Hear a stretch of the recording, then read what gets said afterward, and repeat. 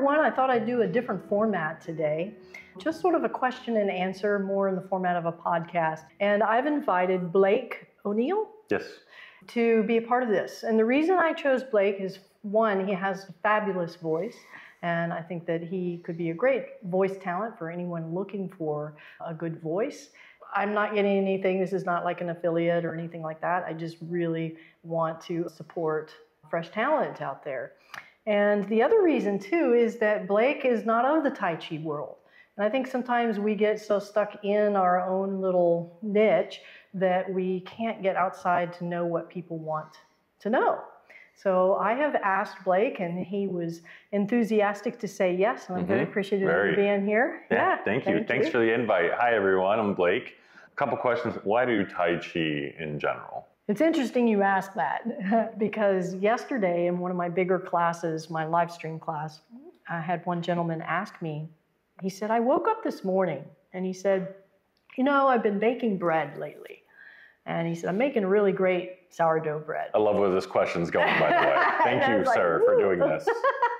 Yeah, yes. And he posted pictures on Facebook, so I was like already watering, mouth watering. I thought, where is he going with this? And he said, I woke up this morning thinking, why are we doing this Tai Chi and Qigong stuff? He said, because at least with bread, I have an end product and I get to enjoy the bread. But why are we doing this? And yeah, that was like me. I was like, because this is live streaming, full audience of I have a lot of students watching me right now. Yeah, yes. Right, scary. And so I thought about it and I thought, wow, that's a great question. And it's interesting, a metaphor actually, because, you know, bread is used so much as a metaphor. I hope you don't mind my mentioning, but in the Bible, bread is just all over the place as a metaphor. And when in some of the Tai Chi classics, they talk about that when we generate our Chi, that we're actually kind of creating an internal oven. And by doing that, we're purifying ourselves. And we cleanse ourselves of the Chi that's, you know, just not helping us. Okay. And I thought, well, what is the outcome? What is the bread? So I'm super glad you asked that question. And again, it goes back to the fact that it can take whatever you need and grow that bread or make that bread. So if you need to calm your anxiety, Tai Chi will calm your anxiety. And that's your loaf of bread. Right. Reduced anxiety. If you need to be stronger internally, it will give you that. If it's a medical need, like for example, I mentioned that I mountain biked and I always had to use an inhaler. I had exercise-induced asthma. Started doing Tai Chi. I have never needed an inhaler again. Never in all the years. So my loaf of bread, my outcome was that I no longer needed medication for my breathing. Yeah. Even though it's soft and you don't sweat and you're not working out and all that, my cardiovascular health is amazing. Compared to my hard-hitting athletic friends, they can't compete against me. Right. So that's a loaf of bread. That's one of the outcomes. That's a nice loaf of bread, too. It really is. Yeah. I happen to have 7 herniated discs. Oh, wow. And you still mountain bike? No. I'm not doing mountain biking because Tai Chi it gratifies me on so many levels. Good. I don't need it anymore. Good. But I don't have pain. Setting up with perfect posture. Oh, thanks. I mean, yeah. But I don't have pain, you know, and I have mobility. I can move just as well as a 30-year-old. And that's a loaf of bread. Yeah. But the biggest loaf of bread, because I woke up the next morning myself thinking about that. Great question. I think Tai Chi helps us to overcome ourself. Okay. What do you mean by overcoming yourself? Yeah. So when we go through life, you know, we have all of these, we come out pretty pure, in my opinion. You know, we're a baby, we're unscathed. And then as we go through life, we have a lot of influences on us. We have our family, we have the environment, even nutrition, the demands upon us, and distractions. Sure. Tons of distractions. Sure. And I think all of those things can mold us or influence us to be something other than what our true selves are. And it happens over time and over such a long timeline that we lose We don't even know it. We don't even realize that we've kind of come off course to who we really are. Right. We may feel a little discomfort, like I call it like sand in your clothes, you know, it's just this constant, like, well, Yeah. something's just not right, you know, and then we try to fill it with something else, you know, with shopping or whatever.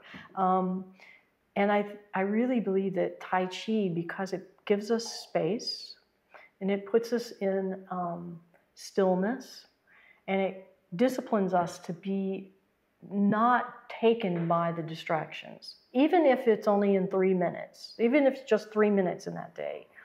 And in that place is where we begin to discover our true selves again. And so we overcome ourselves. That's two separate words, not ourself, but ourselves, the selves that has been taken somewhere that's not our original core. And it puts us back to ourself. Yeah. I really like that answer. I've done a lot of leadership training courses where I have taught people and been taught to lose your ego. To get back to yourself and lose your ego. But you're taking it a step further than I've really ever thought about, is just reverting back, trying to get back before you even have the chance to have an ego. Yes. Get back to that self before distractions, before all the weight on your shoulders, and really just hone in on who you should be. Yes. I like that. That's a beautiful description. That's very, very great answer, and it's very interesting. Yeah. Well, I'm so glad I had you do this. Me too. Yeah, because you've got interesting insight and you're intuitively knowing what this is, which is really awesome, because there's lots of talk about the ego and letting go of the ego in Tai Chi. And I don't think a lot of people understand what that means. And yeah, and you even took it a step further, that returning, it's not even returning, it's returning to the before. Right. Which is that place of purity. Right. And we all can access that. It's just that we need a medium on which to do that. And I think Tai Chi is one of those. Yeah. It's not threatening. It's fun. It can be fun. Should be fun. You know? Be fun. Should be fun. Yeah. You know, Tai Chi, get all serious. That's why I have Tai Chi Tom here, you know, a little levity. He did Tai Chi so much that he grew a heart. You see that? Yeah, I do. That's awesome. It's very nice. Yeah, because that's what Tai Chi does. It just makes you feel good, and you feel more whole. Yeah. What got you into Tai Chi? Well, that's a good question, actually. So I'm an occupational therapist. Okay. And for our OT license, I have to get continuing education. And I own a continuing education company, and I'm the worst about getting continuing education for myself. So I would always put it off, and then I would just dread it because it was boring, and we'd be sitting at a table all day, and I just didn't enjoy continuing ed.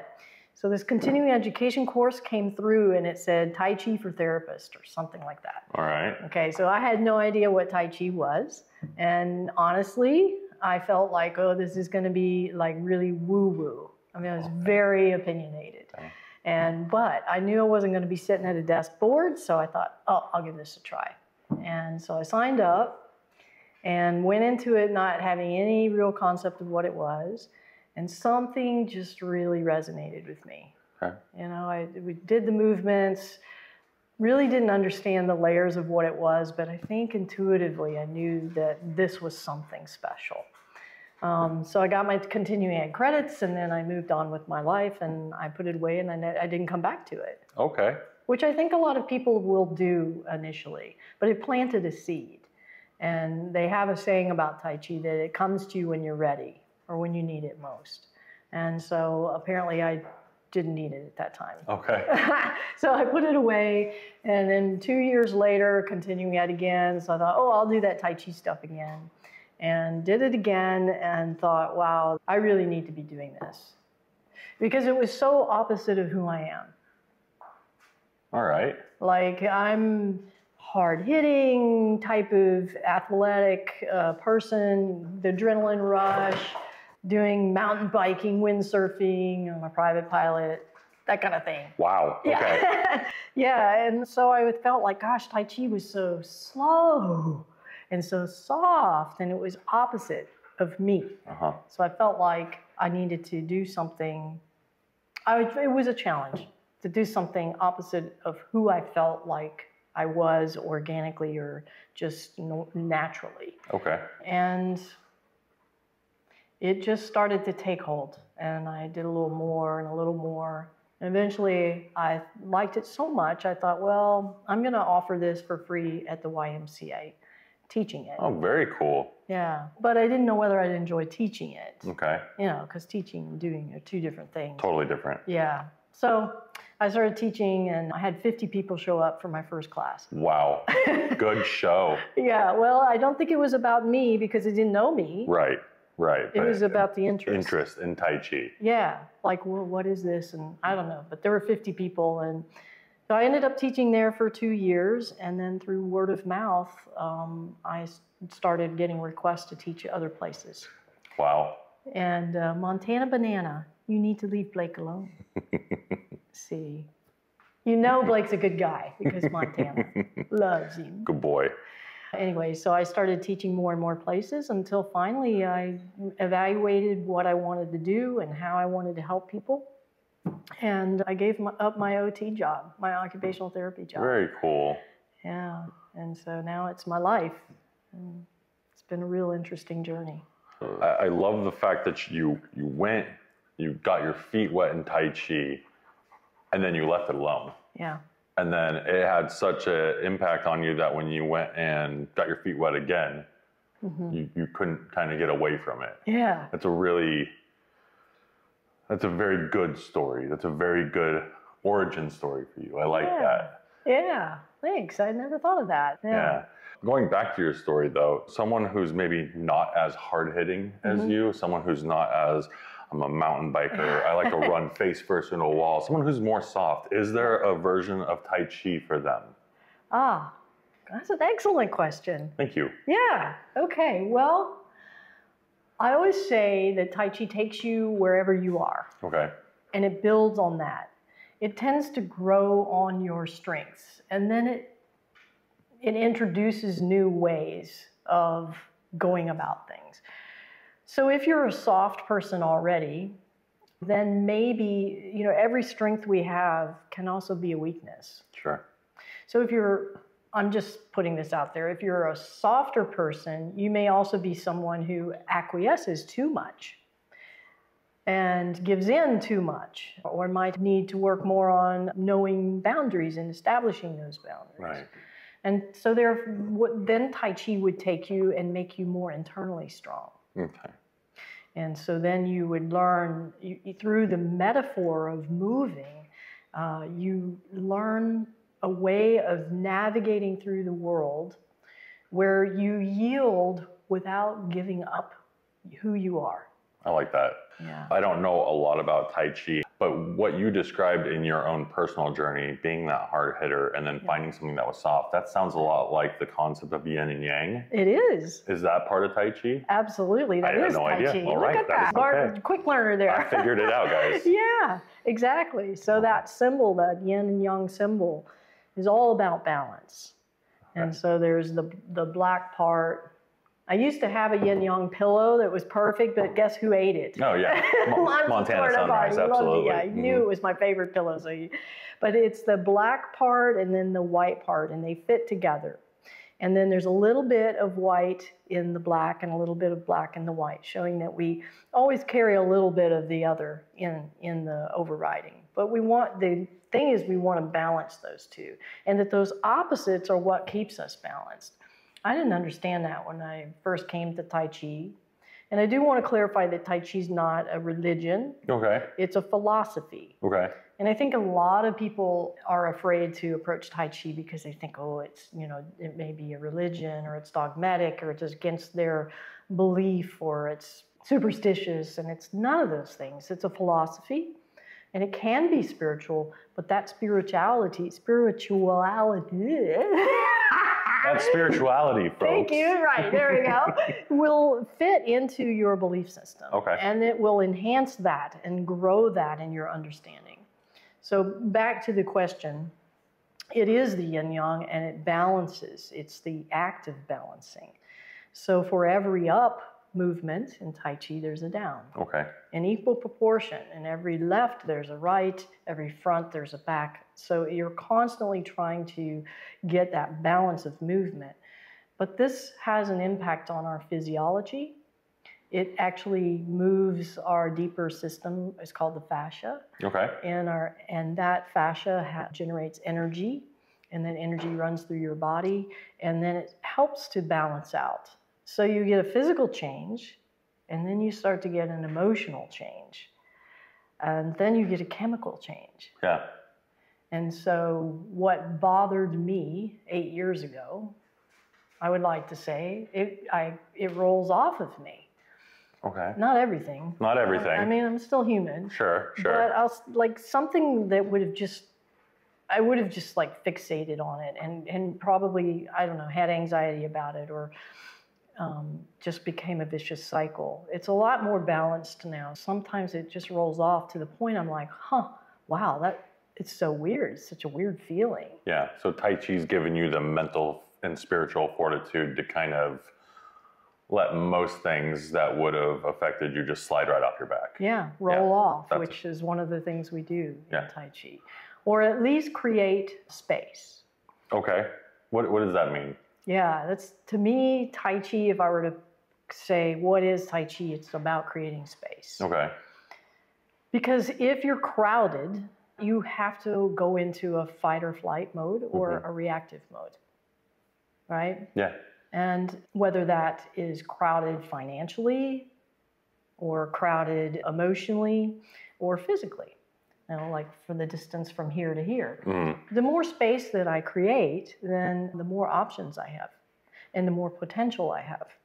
And so in Tai Chi, we create space inside our body, which allows potential for the energy and for healing and for whatever opportunity we want to bring. And then in our lives. So if you said something that upset me, which I know you won't, but if you said something that upset me, if I don't have space, emotional space, then I'm going to react and I'm just going to hurt myself. Sure. But if I create this space, then I can choose my response. I can create space between my response and the event. Or I can just not respond. Yeah. I used to think I had to respond to everything. Right, and making that conscious choice, giving those seconds that you've gained, right? Because we're talking a matter of moments. Yes. You choose not to respond, or you choose an appropriate response to it, as where before it was reaction. Yeah, exactly. Yeah. Very cool. I love that. Yeah, it takes you out of the reaction. Yeah. Knowing that Tai Chi's not a religion, let's flip the coin. Is Tai Chi a martial art? It is. It is. Yeah, also very intuitive. Yeah, I promise I didn't tell him beforehand. Hi, everyone. Yeah. Yeah, it is a martial art. In fact, that's where it originated from. Okay. In China, thousands of years ago, it was utilized as a martial art. And it's ironically, it's a very close fighting. So you create this space internally rather than physically. But it is a very close martial art, but it's a soft martial art. One of the legends about how Tai Chi started was the Shaolin monks.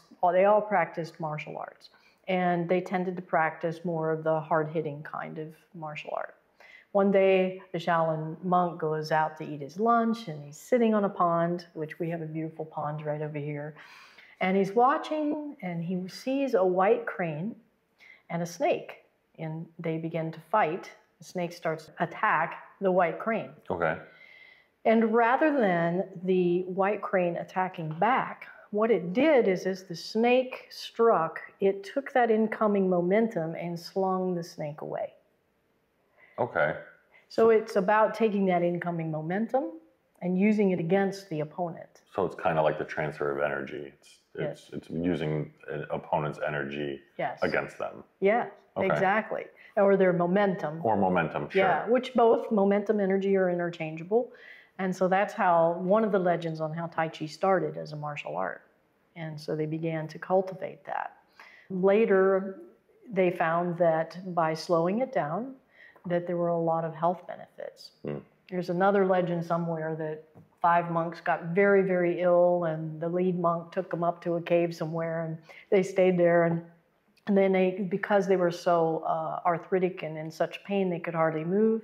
So they started doing their martial art moves slowly.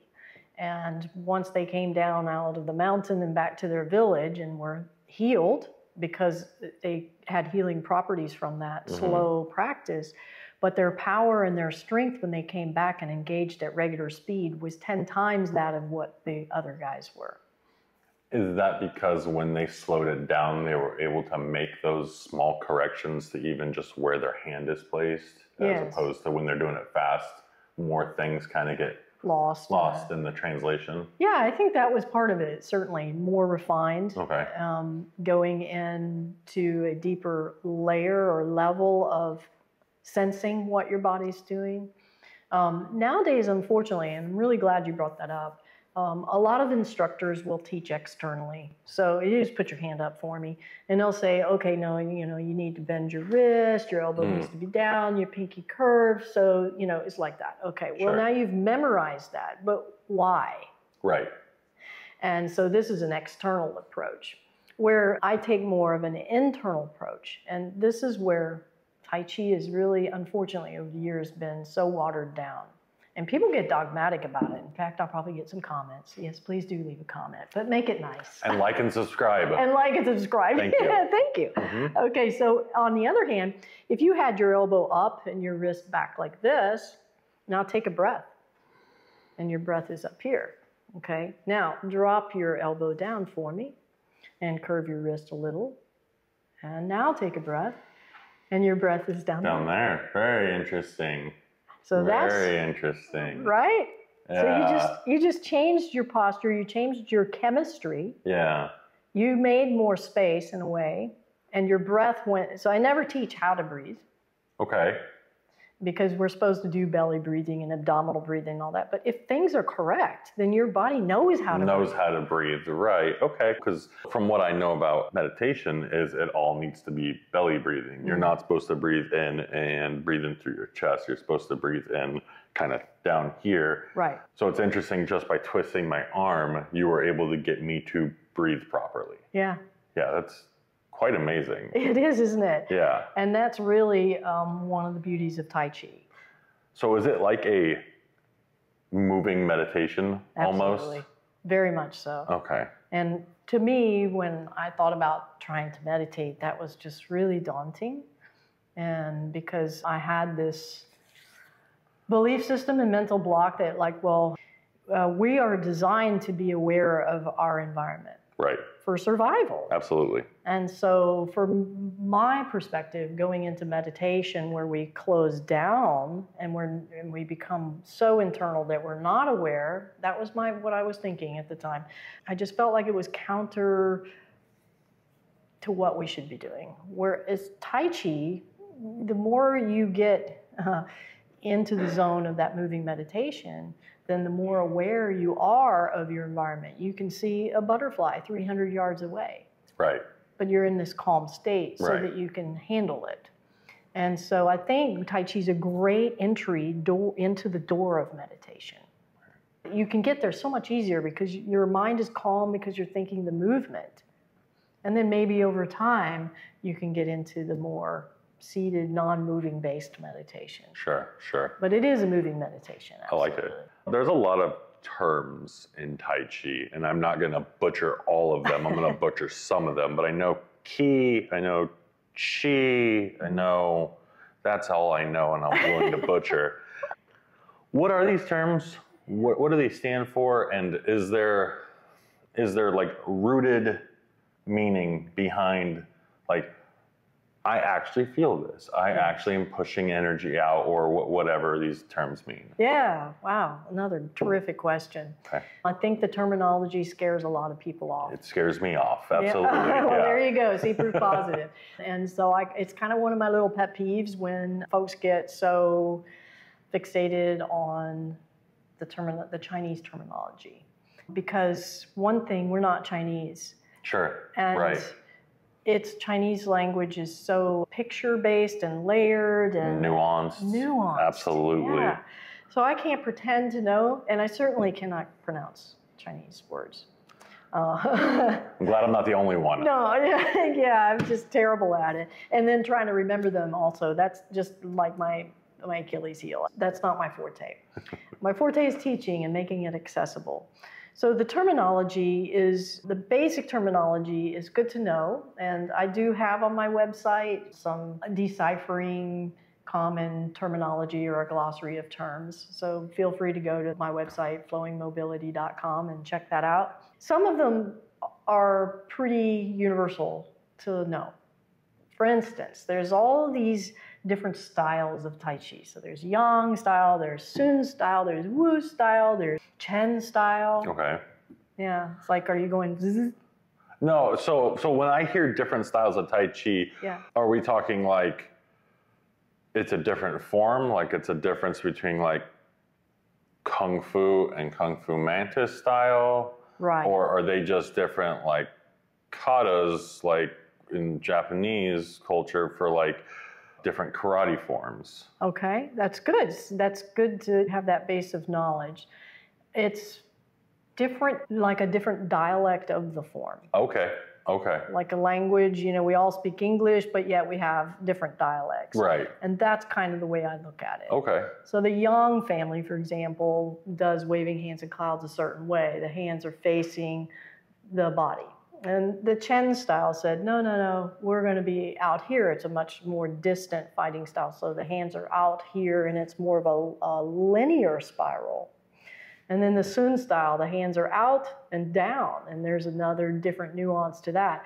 And each type of name is actually just a name. It's like the Thompson style or the O'Neill style. Yeah. Okay. That's it. So people get, you know, all, oh, I do Yang style. Well, it's a family, and yes, it has lineage and it has history, but we have to be really careful about assigning too much. What would be the word? Allegiance. Okay. Because the history of Tai Chi is sad, really, because it's been sabotaged over the years on purpose so that the dynasties that came in and took over didn't have the real true secrets of Tai Chi. Right. They're just following forms. They're not. Yes. Exactly. Yeah. They've lost the true essence of it, and they tried to keep it in the family. So they only taught it inside the family, and they did this secretly because otherwise they'd be killed by their government, and it would be passed down. Well, even in a family, if it's passed down, it's like the gossip line. Yeah, the telephone game. Yeah, that's right. You know, I tell you grape, and by the end of the thing, it's, you know, something else. Refrigerator. Right, refrigerator. Absolutely. So I think that there's little parts of that. And then Grandmaster Yang, when he was ordered to teach it to the Manchurian army, he didn't want to give them the real deal. So I feel like he intentionally made some forms that you can't reconcile it with the principles of Tai Chi. There's a really good book on this. This is not just coming from my belief system. I mean, I sort of felt this all along, and then I read Tai Chi Classics by Wei Su Liao. I'll put that down in the description also, and I'm not an affiliate, and I'm not making money off of that either. But it really tells you the history. And when I read it, it explained a lot of things. And I think what it tells us as contemporary Tai Chi players is don't assign too much meaning to what you think you know. Sure. Yeah. Sure. At least on the external. Because our body tells us. Like if we're doing it right. Yes. Yeah. Your body's already giving you it. So why are you putting yourself in group A, B, or C when the end goal is to just be you and practice properly? Yeah. Yeah. I love that you are teaching it. I love that you have a YouTube channel, that you have your entire catalog on. Yeah. So how many students do you have? Do you do live classes? Is it all...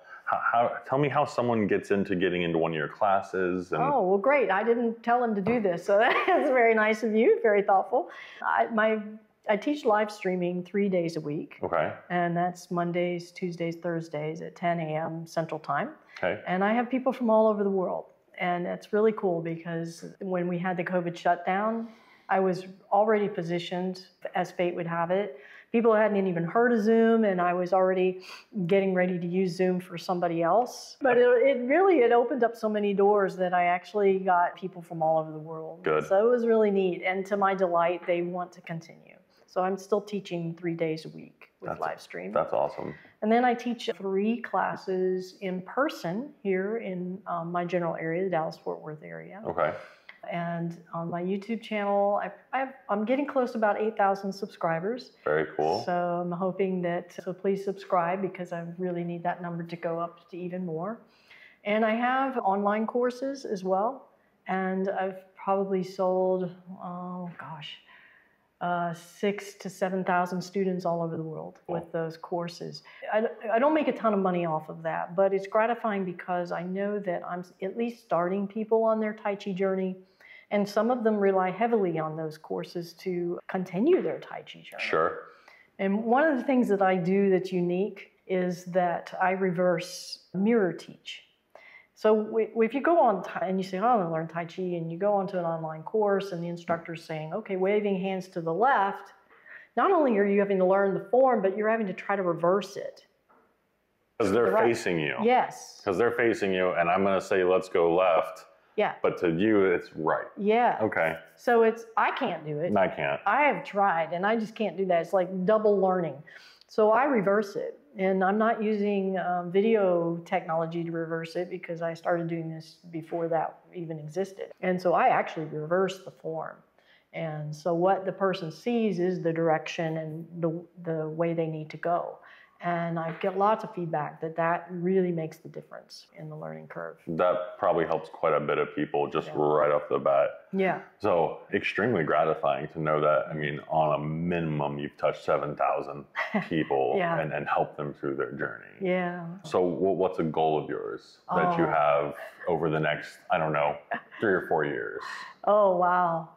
Well, I'm going to get emotional about that one. Okay, sorry. Yeah, so my goal is just, I really want to reach as many people as I can. Absolutely. When I do my meditation, whatever, I have this vision. And on one of my online platforms, they put little dots wherever somebody's bought my course. And so you see the dots like all over the world. I just want those dots to spread and light up the whole world. Yeah, absolutely. And so I literally see a vision of the world and seeing the lights come on, and each light is somebody that I've touched. And that light is just spreading all across. So I don't want to be limited to 8,000 people. I'd love to have 80,000 people, 8 million people. I mean, I'm passionate about it, what I do. I'm sincere about what I do. And one of my goals in life, even as a young child, as odd as it may seem, was to have a positive impact on people's lives. Sure. And this Tai Chi has given me that platform and that avenue and the passion to do that.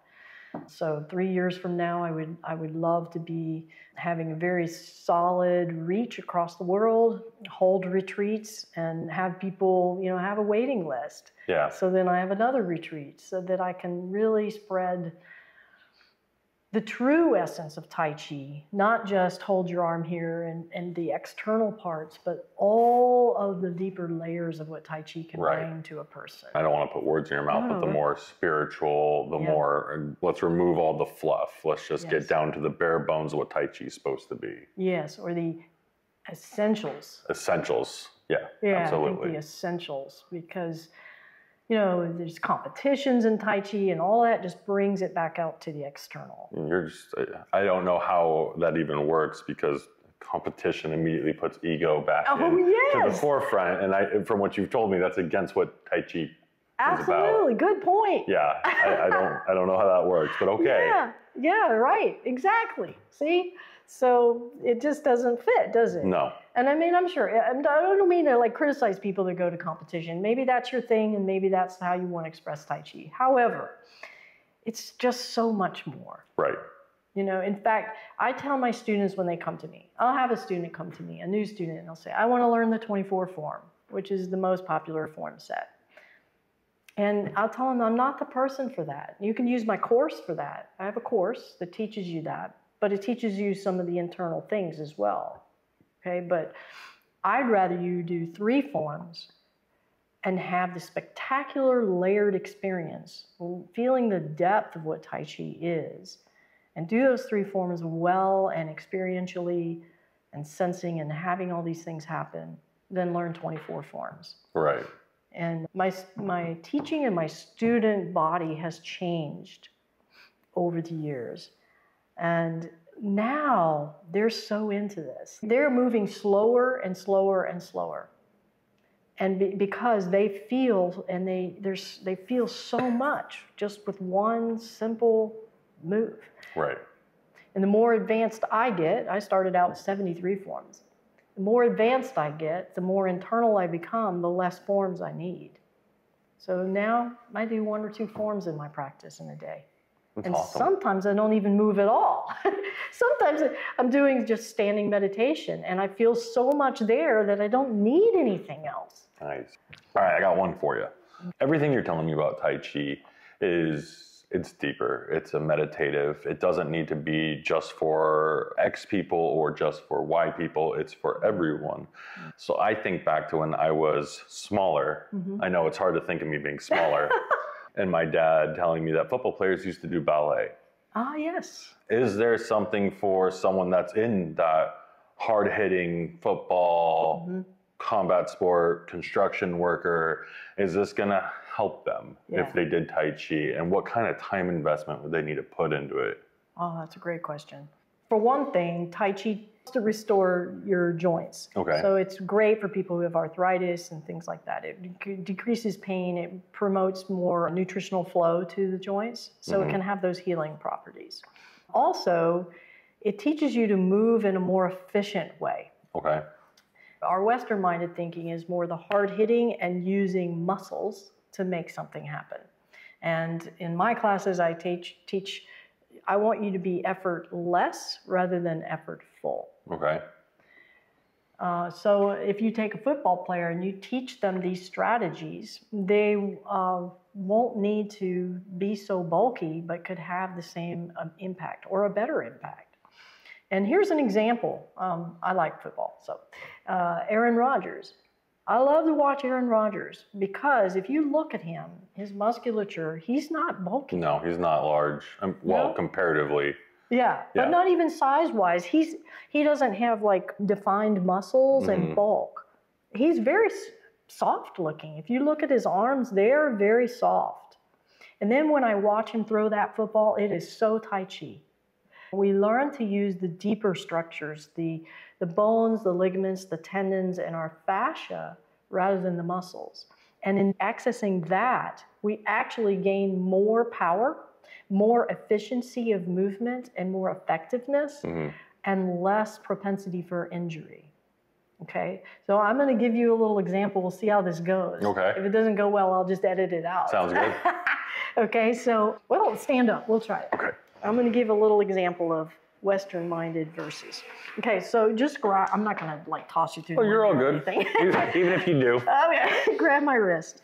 Okay, so if I were Western-minded, and to answer your question, if I was a football player or all those hard hitting, then naturally I would try to fight you. Okay? Sure. So if I would try to push you over, I'm not going to win. Sure. Right? I mean, I'm just trying to use muscle. I'm engaging my muscles. If I let go of my muscles and I don't use my muscles and I try to use Tai Chi,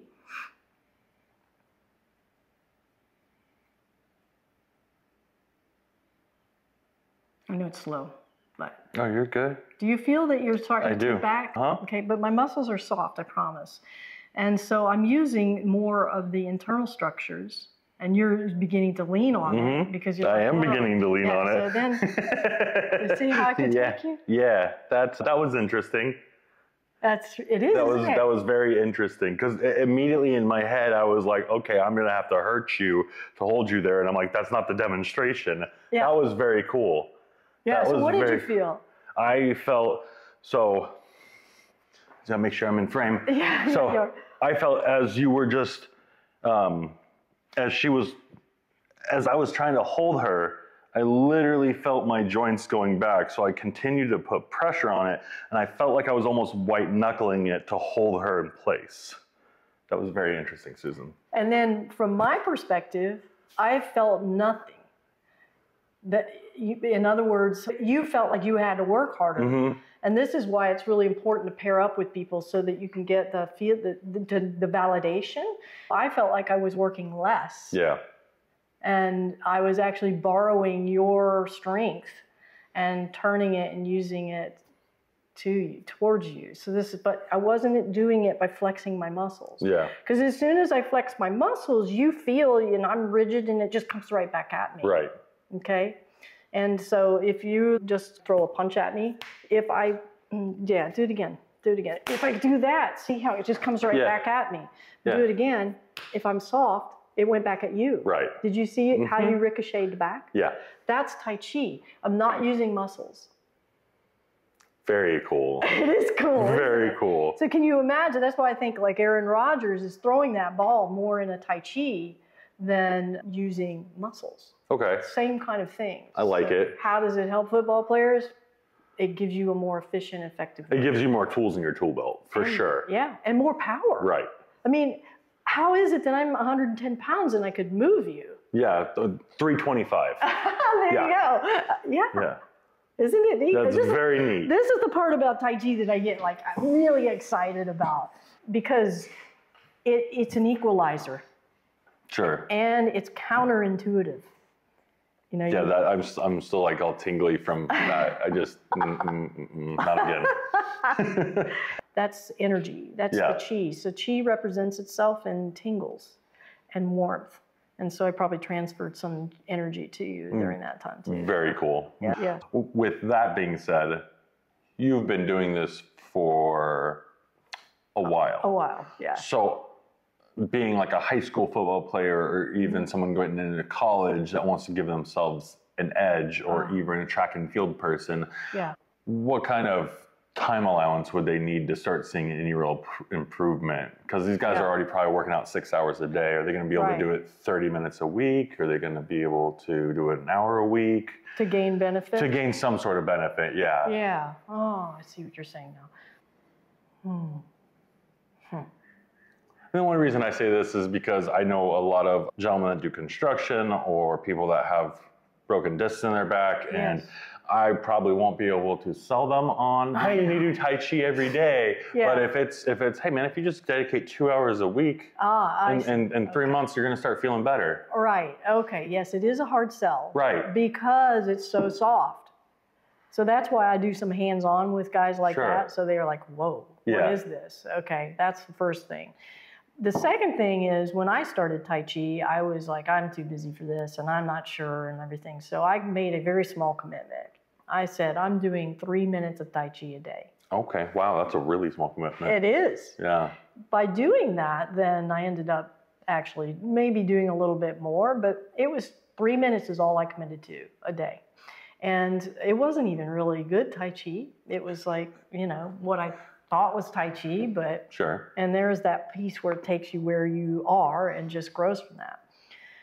So I happened to have had an injury for about 6 months where I couldn't mountain bike. And my mountain biking friend, was still mountain biking twice a week like we did. That's it. Nothing else. No lifting weights, no running, no cross training, nothing. All I did was 3 minutes of Tai Chi a day. Okay? After 6 months, time comes to ride together, and I know she's just going to annihilate me. It's going to be very humiliating. My cardiovascular is going to be bad, et cetera, et cetera. I got on that bike and I outrode her. Couldn't believe it. I mean, really, at this point, because I'm medically trained, I to this day don't really understand how Tai Chi works, truly. I just say it's magic. Okay. Okay. Because 6 months of being off the bike, and she's in great shape, still riding, and I outrode her. My cardiovascular was better. My leg strength was better. Everything was better from 3 minutes a day. And it wasn't even like super duper high grade Tai Chi. Right. So I think that you just need consistent practice. Okay. And I would say 3 minutes a day is a great starting place. Okay. And you have to be aware of the changes, because they can be really kind of subtle at first. Okay. Yeah. But then after a while, you're like, wow, what's happening? And then you have to associate it with that Tai Chi, because it is the Tai Chi making that difference. Yeah. And in that instance, I was doing nothing else. So it was undeniable. It had to be the Tai Chi. And that's what really sold me. But it didn't need a big, long commitment to it. 3 minutes a day is... Right. I mean, all of us that are watching this probably have a job. I work upwards of 10 to 12 hours a day at multiple jobs. I've got 3 minutes. I've got 3 minutes. Yeah. Absolutely. I can dedicate 3 minutes. Yeah. Yeah. And you'll find that you start to look forward to the 3 minutes and that it's your mini vacation. Right. That's what one of my Tai Chi teachers talked about, the standing meditation. You know, it's kind of hard to be disciplined to do it. But if you reframe it and say, it's my mini vacation, right, then you look forward to it. It's that one place that's sacred. And when I say sacred, I don't necessarily mean in a religious way. If you look up the definition of sacred, there's a lot of religious definitions, but one of the definitions is something that you do not allow anything to infringe upon. Mm-hmm. So you make those 3 minutes your sacred time, your time that nothing can infringe upon. Right. This is my unplug from my phone, turn my computer off. Right. I'll lock myself in your office or your bedroom or whatever, and you just be free for 3 minutes. Yeah. And it's your 3 minutes. Mm-hmm. And then you put Tai Chi in the equation, and you know, good things are bound to happen. Whether you're a football player, construction player, someone who's injured, someone who just doesn't want to try something new for a huge investment of time, just give it 3 minutes a day. Yeah. Just give it 3 minutes a day. And no matter how old you are, too. One of the kind of frustrating things to me is that people think Tai Chi is just for older people. Mm-hmm. And the truth of the matter is that I really feel like our younger generation needs this even more.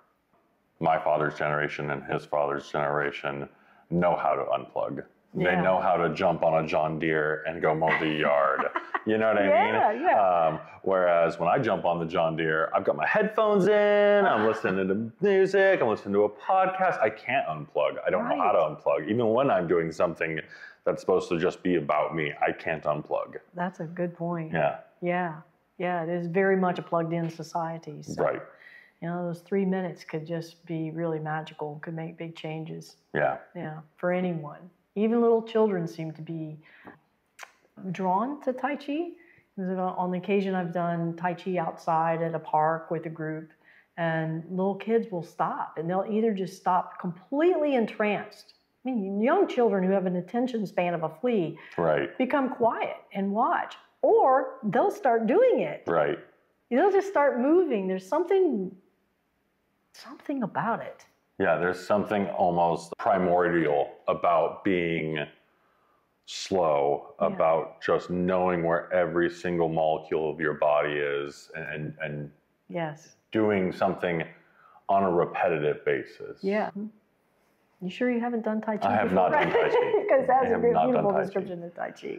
Yeah. Everyone loved our demonstration. That was me good. too. That actually threw me off. Like I'm still shaking that off. Oh, I know. It is surprising, isn't it? It's very surprising.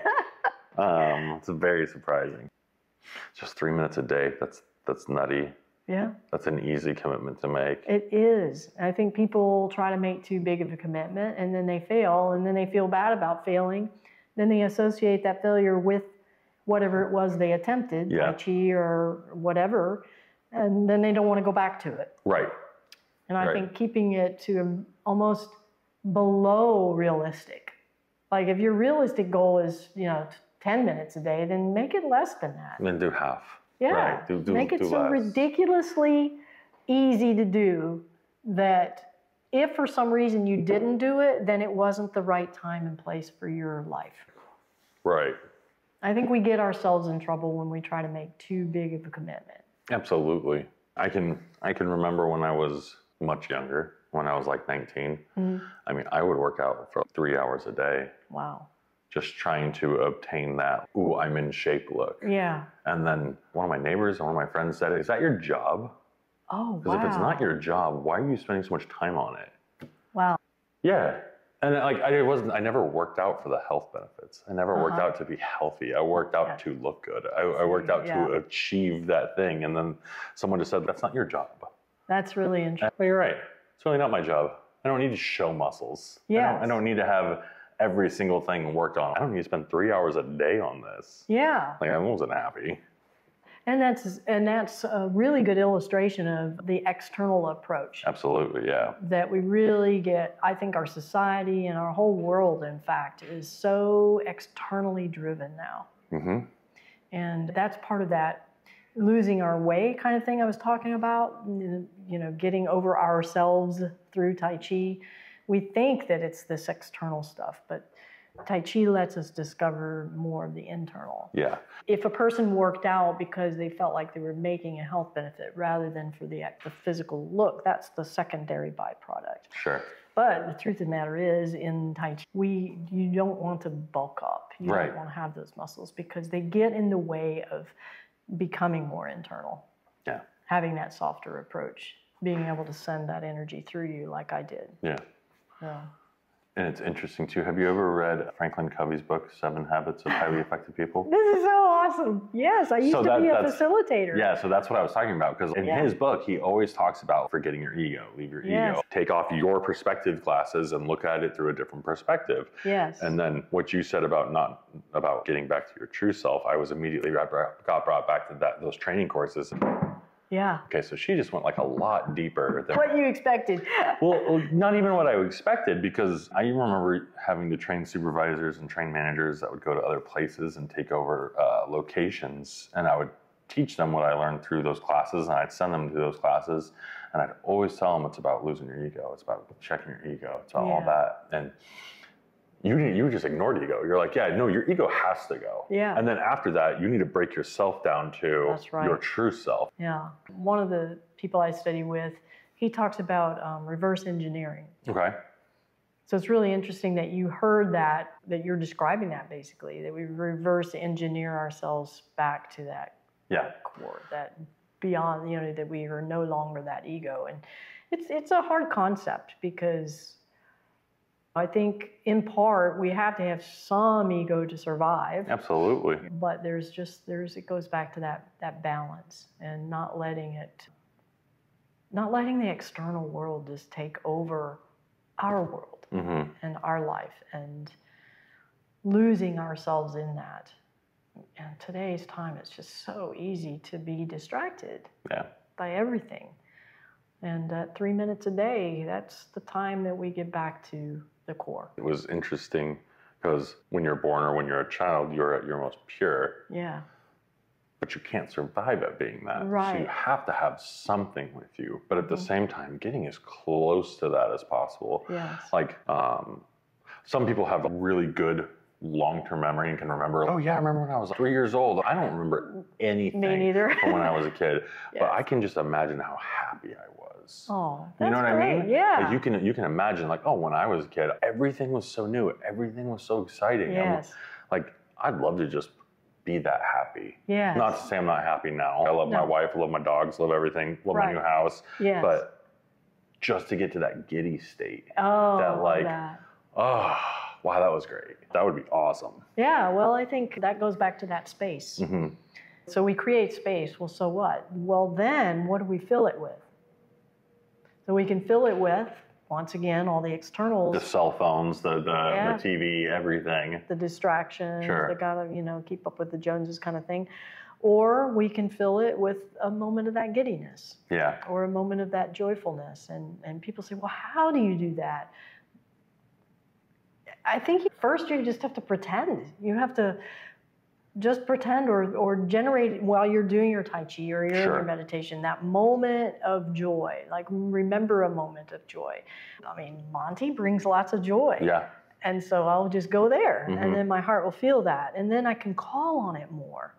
And then I can go to that place more. Make it more of like a core memory, something that you can kind of enshrine in your soul to go back to that Monty moment anytime I need it. Yeah. And I can fill that space with that moment. Yeah. Just like you were filling you don't have memory of childhood, so you're filling that space with happiness. Right, because I can only assume I was happy as a kid. I had a great upbringing, That's awesome. I mean, so why not? Why not? If we have a space there, why not fill it with something that lightens our heart and makes us feel good about ourselves? So, yeah. Absolutely.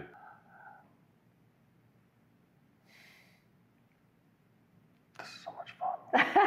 Well, like I said, we'll make more. Okay. We'll come back, we'll put them into maybe 30, 45-minute podcasts.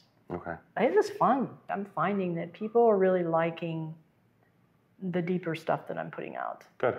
At first, I was really feeling vulnerable about that. putting that out there. But one time I was waiting on a Zoom private lesson, and so I had this deep thought come into mind. So I just flipped on the camera and I just did a complete spontaneous talk about the purpose of life. I mean, that's pretty big. Yeah, it's pretty big. Yeah. And it was a 5-minute video, and that video has gotten so many incredible comments, really positive comments, and people who have seen that video email me, and it's been such a rich experience. Yeah. So I don't think people are as shallow as what they're putting out there we are. I don't think so, because my experience is the more sincere, the more have the courage to go ahead and just put it out there. Right, and I think the fact that you shared that your video about the meaning of life has had such a bigger impact than you expected it to have is a good quantifier that people are looking for.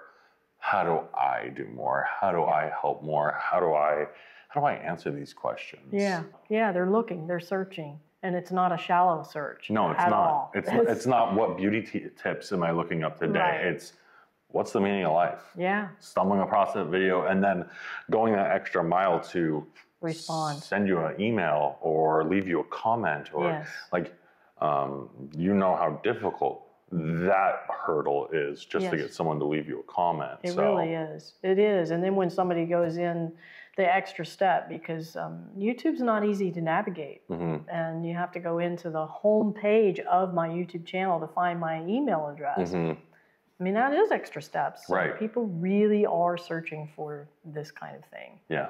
And hope it'll continue to spread. I hope so too. Yeah. Yeah. Well, this has been awesome. It's been a lot of fun.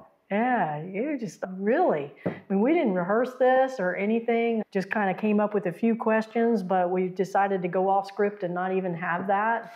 And Blake has just done a fabulous job. I appreciate it so much. Thank you. Thank you very much. Thanks. We'll do it again. Absolutely. It's great to meet you all. Y'all have a great day. Thank you. Bye-bye. Bye.